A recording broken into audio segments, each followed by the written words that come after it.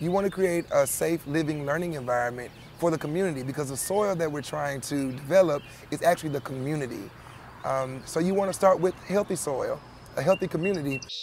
So becoming a Seed to Supper facilitator is more than just gardening. It's about community development. It's about community education. It's about community empowerment. And in Parker Palmer's book, Healing the Heart of Democracy, The Courage to Create a Politics Worthy of the Human Spirit, he talks about these 5 habits of the heart. And these 5 habits can be used as a roadmap to develop a community garden, but also to create a community.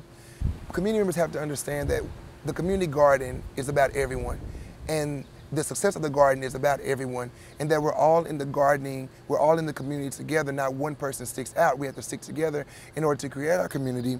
But also it's an appreciation of the value of everyone. Everybody comes into a community different. Everyone's story is different. Everyone's food choice is different. But we have to address this and understand and appreciate that diversity. But then also, with diversity comes tension.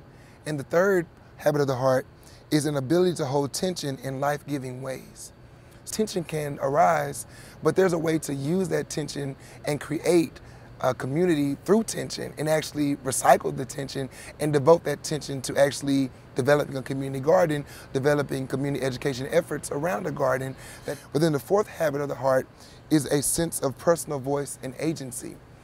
When we honor life, when we honor people's agencies, when we honor their voices and their personal backgrounds, we create community. So for people who are going into communities that they're not used to, the process of being self-reflexive has to occur, because you're going to come up against things that you're not used to and you have to be sensitive to.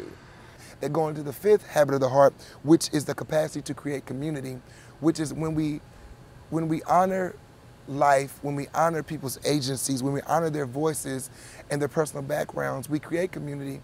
But creating community is not a one-time thing. It's a continuous process. It's a process of recreating and rethinking and reimagining what a community is.